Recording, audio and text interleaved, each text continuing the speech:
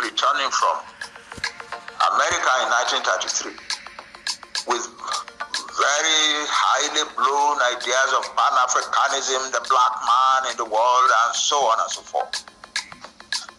But he was very vulnerable. He was a poor person, and he wasn't getting the kind of help that he desired. He had applied for jobs to many organizations and many agencies back home in Nigeria, and none of them had given him a job. And he arrived in London on his way back home, and that vulnerability put him in the hands of the colonial authorities.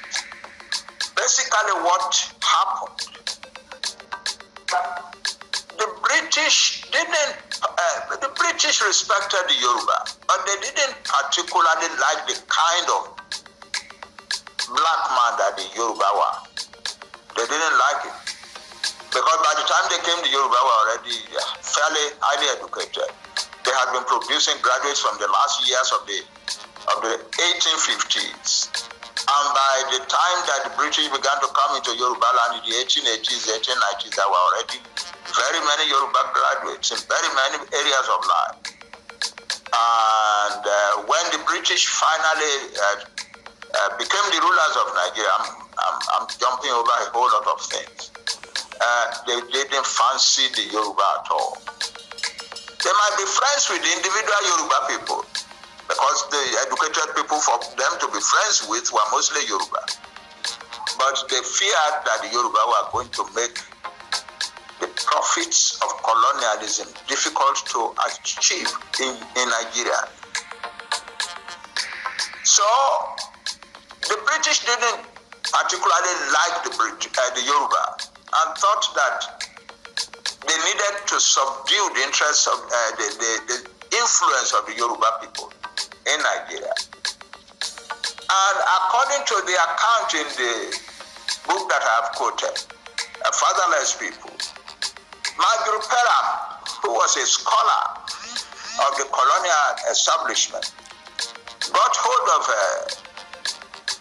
Nnamdi Azikiwe, took him to meetings with British colonial officials from Nigeria who were at the time in London, and finally arranged a meeting between him and a team of people from the colonial office.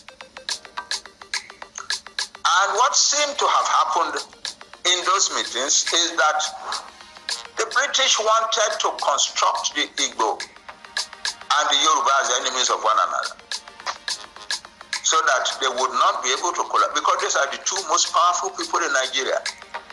If the Yoruba and Igbo collaborated, the British thought that that would be the end of all the benefits from their colonial endeavor in Nigeria.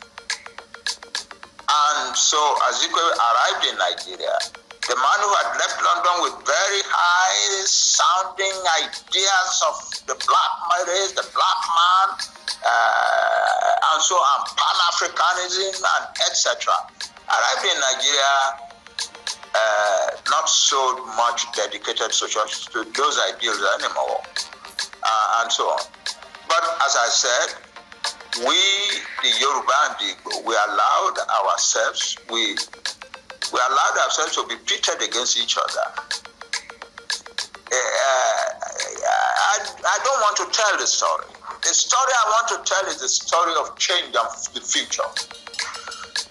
We are now at a point in the history of the Yoruba and the Igbo nations when a substantial number of the Igbo and Yoruba people now recognize the following things. One, that because we had chosen to allow ourselves to be used against each other, the Yoruba nation and the Igbo nation allowed themselves to be used against each other in Nigeria, both have now ended up in a position that is only better than slavery in Nigeria. They have lost everything. And now they're just fumbling around in the hands of people who are dedicated to an idea that they must own Nigeria, they must rule Nigeria, they must control Nigeria. And they must make sure that the other peoples of Nigeria do not control their own destiny. That's what That's what Ahmadu Bello said 11 days after independence in 1960, on October 12. The South we treat as conquered territory. We must treat the South as conquered territory and not let them ever rule over us and never let them control their own future. I had participated in discussions around Chief Awolowo as one of the young intellectuals from Ife, in which we had very definitively decided that the road forward for either the Yrouba or the Igbos, that the two of them must learn to work together. But nothing had come out of those discussions. In 1984, May, after I was released from detention by the military ruler Buhari, Chief Awolowo invited me to Kenya, and we spent a whole day together at his house. And I want you to listen to this. Let everybody listen to this, because it's a story that I need to be telling, to be standing on rooftops in Igbo land and Yoruba land and be shouting. We spend the whole day, Chief Awolowo, usually when we meet, it's about Nigeria, and we spend the whole day talking about the prospects, the difficulties, the plan, and so on and so forth for Nigeria. And then it was time for us to go to dinner about 4:35. And as we stood and went towards the dining table, Chief Awolowo stopped me and held my hand and said, "Banji, there is something more I should not forget to tell you."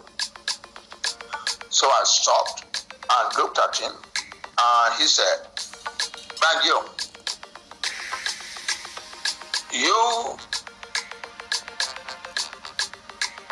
we Yoruba must find a way to work with Igbo." I said, "You and Igbo will work together. It's not a question of must now.